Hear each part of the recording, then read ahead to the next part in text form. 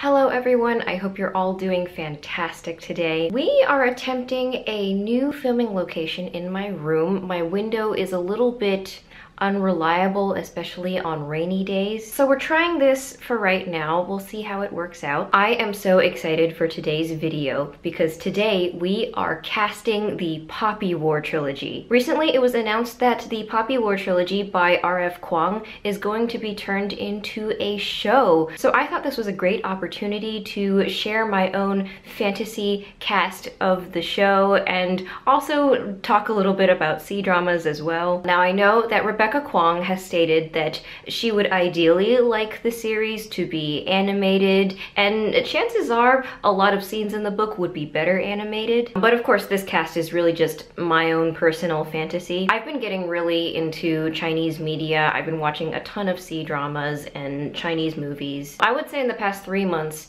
60% of the media I've been watching has been in Mandarin. So I've been getting introduced to a lot of prominent names in Chinese film and TV, and it's really making me realize how much I love seeing representation of myself in my media. This is especially in the fantasy genre. I love fantasy, and I'm starting to really love Chinese fantasy, especially the xianxia genre. So of course, if the Poppy War were live action, I would just be so excited to see more Asian faces on the screen. If you're not familiar with the Poppy War trilogy, it's an incredibly popular series of fantasy novels by Rebecca Kuang. These books are currently making a wave in the fantasy community right now, and they're based on a fantasy fictionalized version of China. A lot of the events are very heavily influenced by modern Chinese history. They were some of the best books I read last year, so of course I was really excited to learn that a show based on the series is in the works. So I've been working on this fan casting for a while. I've been so eager to put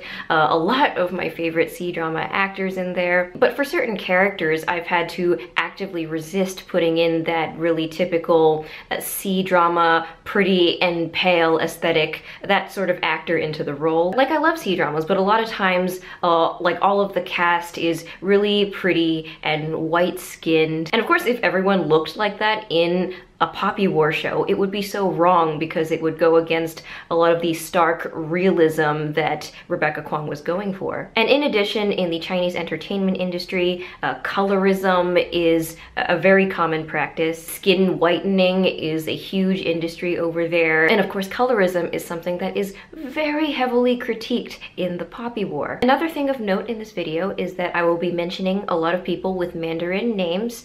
I will get tones wrong. I did my best to research tones beforehand, but my Mandarin is very rusty. I'm just gonna get tones wrong. Just as a warning for those of you who speak way better Mandarin than me. So let's get right to it. Let's talk about my personal fantasy casting for the Poppy War trilogy. So right out of the gate, let's start off with some heavy hitters. So Jiang Ziya, very important character. He is the very complicated mentor figure for our main character, Rin. He's a shaman, he's a little bit spaced out, but he can be very intimidating and powerful when he needs to be. And for this role, I picked the actor Chen Kun. He's been around in the industry for a long time. I know him best from Rise of the Phoenixes as Ning Yi. He plays this exiled prince who's been brought back into the fold of his father's court, and he's put up against his brothers who are up to their own schemes. So for a lot of that show, he's feigning the part of a really inadequate, always slightly inebriated brother, but actually he's a pretty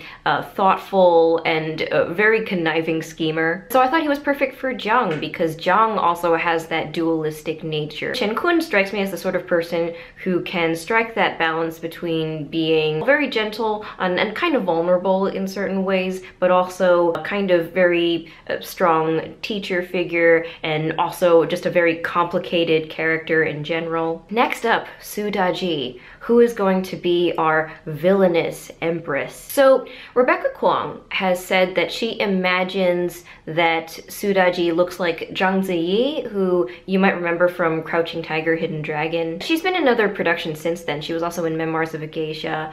She's been in other wuxia films as well. But my personal pick is Gong Li. To me, Gong Li is much more versatile and dynamic than Zhang Ziyi. Of course, she's gorgeous. I just like like Gong Li's work more than Zhang Ziyi's.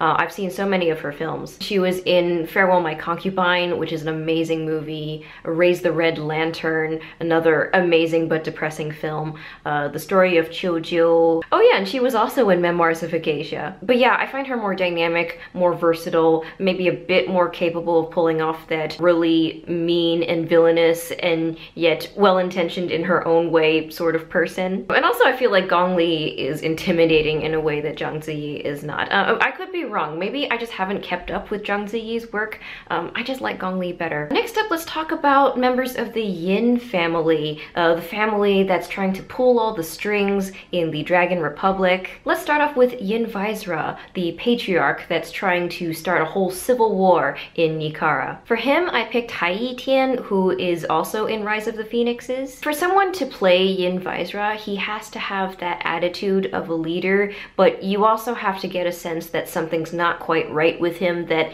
there's some cogs turning in there, and that things might turn against you at any moment. And when the other shoe drops, things can go very bad for you. And Hai Yitian made such an impression on me in Rise of the Phoenixes. He plays the Crown Prince, and it's been implied that he screwed over the main character Ning Yi decades earlier. And even when he's being nice to people around him, you get the sense that he's kind of an oily person underneath, that there's just something else going on that he's planning. So I like that he has that sort of charisma, but you also get a sense that this is not a good person. Hai Yitian pulls that off really well in Rise of the Phoenixes, so he's my pick. For Yin Saikara, Yin Vizra's absolutely psycho wife. This was interesting. She's the one who really believes that the Hesperians will solve all the problems in her family and for the country. She's converted to their religion, and she's absolutely awful to Rin. For her, I picked Jiang Jingtong from The Untamed. She is the matriarch of the Jiang clan in The Untamed, and oh, she is such a piece of work. She puts crazy, unrealistic expectations on her kids. She's horrible to the main character, but she is a formidable fighter. So for fun, I'm casting her in this role. So for Yin Jinjia, who is Nija's older brother, he's kind of a pugnacious personality. He eventually meets kind of a terrible fate. I cast Wang Zhuocheng. He plays Wei Wuxian's older brother Jiang Cheng in The Untamed. Jiang Cheng also has that kind of hot temper, so I couldn't help putting him in this part. Like, him and Jiang Jingtong play mother and son in The Untamed, and I put them as mother and son in this casting. So I guess that's my way of being cute. Let's move over to the Psyche, or the Sike. I think that's how Rebecca Kwong says it. It's pronounced Psyche in the audiobook, but apparently there's a discrepancy there. So for the Sike, our band of misfits in the military, our random band of powered up individuals. So for this group of characters, I tried to diversify a bit more and maybe move a bit away from that Han Chinese look where I thought it should be appropriate. So in this section, it's going to be more of a mix of C-drama actors as well as Asian actors from other sectors of entertainment. So let's start off with Alton. Alton was so hard, actually. Alton had to look different from a lot of your more Han Chinese looking people. He stands apart because of that. He's supposed to be good looking, dark skinned, really fiery. He has to pull off that red eyes look. In the end, I didn't go with an East Asian actor at all. I went with a British Egyptian actor called Fadi El Sayed. I don't know if anyone ever watched the Doctor Who spin-off show called Class that aired a few years ago. It's cancelled now, but I personally really enjoyed it. So in it, Fadi El Sayed plays a character called Ram who goes through a lot of shit in the show. Like, his girlfriend dies at the beginning, his dad dies at some point, and then he gets himself involved in a sort of unbalanced love situation. And I liked Fadi El Sayed in that role. He just really gave it his everything, and I've been wanting to see him in other work since then. And I think he's dynamic in such a way that I feel like he could really do this role justice. Alton is a really unstable character. He lives with the burden of being the last of his people on Spear, and his power makes things really difficult for him. He's highly regarded at Cinegard and he's highly skilled, but in the end he ends up being more of a tool for his country rather than being regarded as a human being. I feel like that's a big theme in the Poppy War. So yeah, I think Fadi El Sayed would be great. So for Chagon, the shaman who has probably unrequited feelings for Alton. For him, I chose an actor called Wang Haoxuan. He is also in the Untamed. There's a lot of Untamed actors in here. He plays a really scary son of a bitch called Xue Yang. I think he delivered one of the most dynamic villain performances that I saw last year. He was amazing in the Untamed, so I would really love to see him play that sort of a really powerful, yet has a lot of really complicated character stuff going on inside. Casting his twin sister Kara was very interesting for me. So Chagan and Kara come from the hinterlands, which if you put a map of China and Nicara side by side, it corresponds approximately with Mongolia. So I very deliberately wanted to pick an actress who would represent another Chinese ethnicity. This mattered a lot less with Chagan because Chagan doesn't look like anybody. He's got like white hair, white eyes, no pupils. So for Kara, I decided to go with a Uyghur actress called Daisy Dai. I know the Uyghurs are from Xinjiang, which is actually west of Mongolia, and they should be in that desert region that's west of the hinterlands, but I didn't quibble too much. Originally, I wanted to pick an actress called Dilraba Dilmurat, who is also a very famous Uyghur actress. She's quite prominent in China right now. But ultimately, I found her a little too glamorous looking for the role, and Kara is a character who has to really get down and dirty. She has to do a lot of spying activity for the Sike. So ultimately I went with Daisy Dai. She was in 10 Miles of Peach Blossoms as the very naive and innocent ghost princess. I liked her in that role. She can really pull off that very caring sibling role very well. And I'd also like to see her in a role where she's very active and has to do a lot of cool espionage activity. Right now we're gonna go through a rapid fire of the rest of the people in the Sike. For Ramza, I picked an actor called Zheng Fanxing.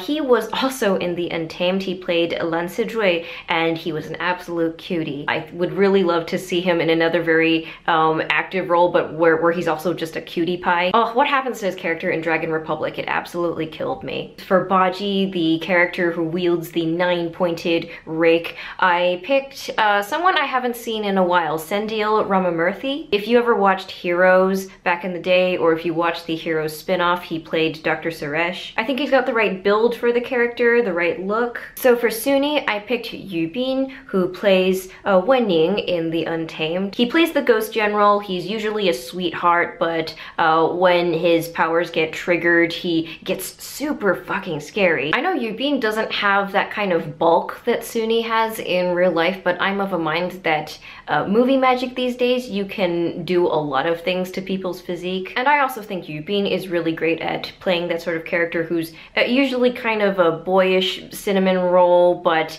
he can wield a lot of brute strength when he needs to. For our medical expert Enki, I picked Riz Ahmed.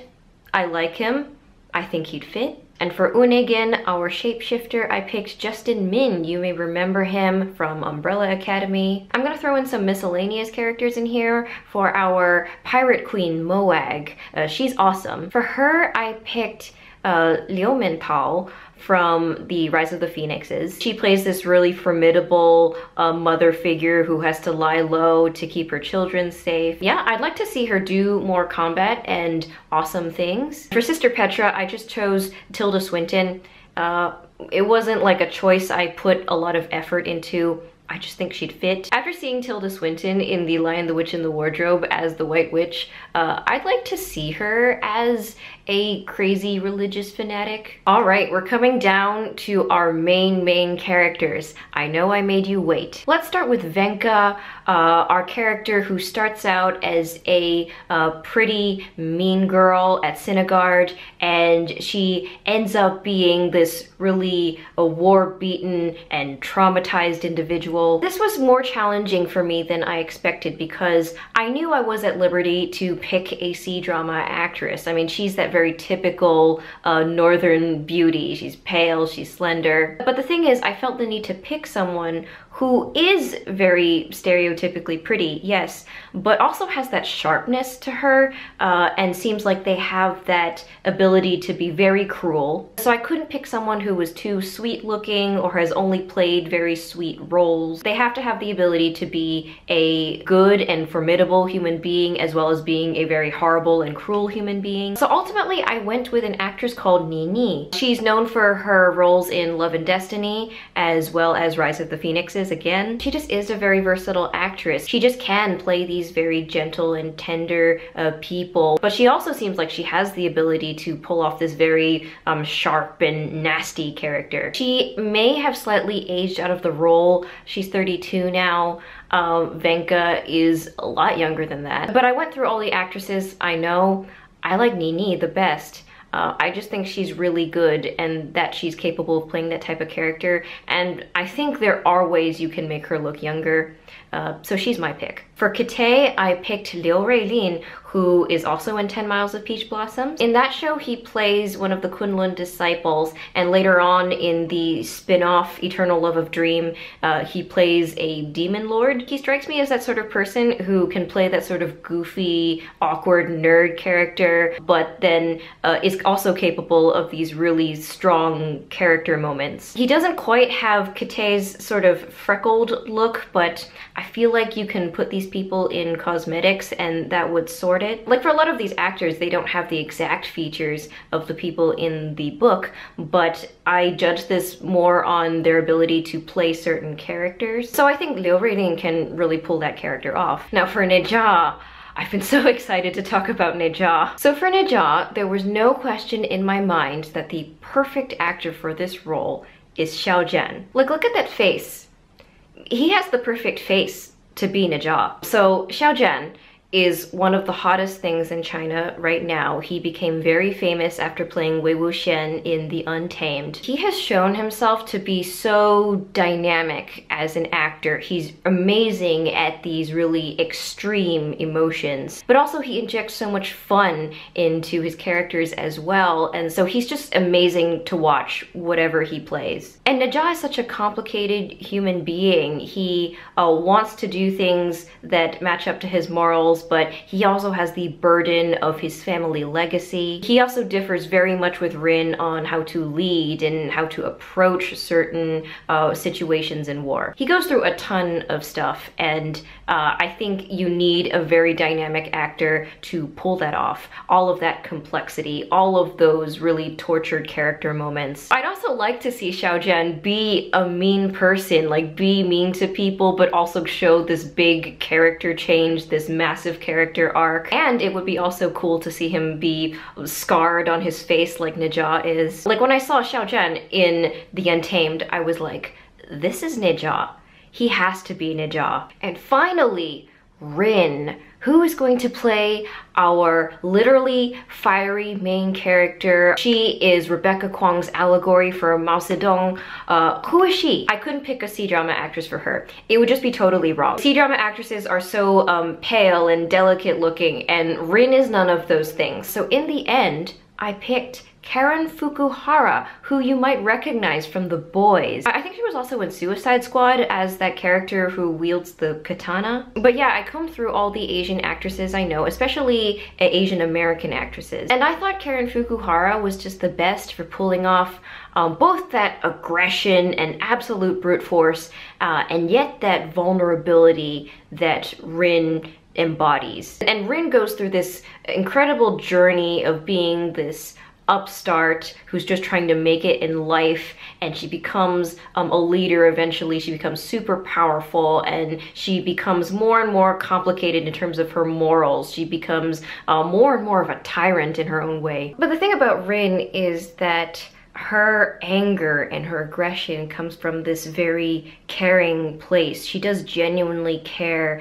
about her people and the state of her country, and she definitely has fondness for people who were important to her in her life. But over time in the series, it mutates into something very wild and uncontrolled, and she has to learn to control it, but ultimately she's a person of wartime. Her whole life is a war, and she really doesn't know how to live without war. So you really need someone who's capable of going through that sort of character journey. And I thought Karen Fukuhara was great in The Boys. She's also a very traumatized individual who takes all of that out using brute strength. And she also brings a certain tenderness to that character that really adds to that character's dimensionality. And also, I think it'd be great for her to play Asian characters who actually have lines. Karen Fukuhara is great, but somehow she plays all these people who either don't speak English or just don't have that many lines. She has lots of great acting moments in The Boys and even in Suicide Squad, but she never actually gets to talk. So yeah, I love any opportunity to give an Asian actress in Hollywood powerful characters with spoken lines. So that is it for my Poppy War cast. Thank you so much for watching. I had so much fun doing this. I am really loving finding opportunities for representation of Asians in media, especially in the fantasy genre. Let me know down below your thoughts on my casting choices, whether you like them or even if you hate them. Let me know also if you'd pick someone different for any of these characters. Remember to subscribe to my channel and like this video if you liked it. In the meantime, you can follow me on Twitter and Goodreads and Instagram, and I will see you in my next video.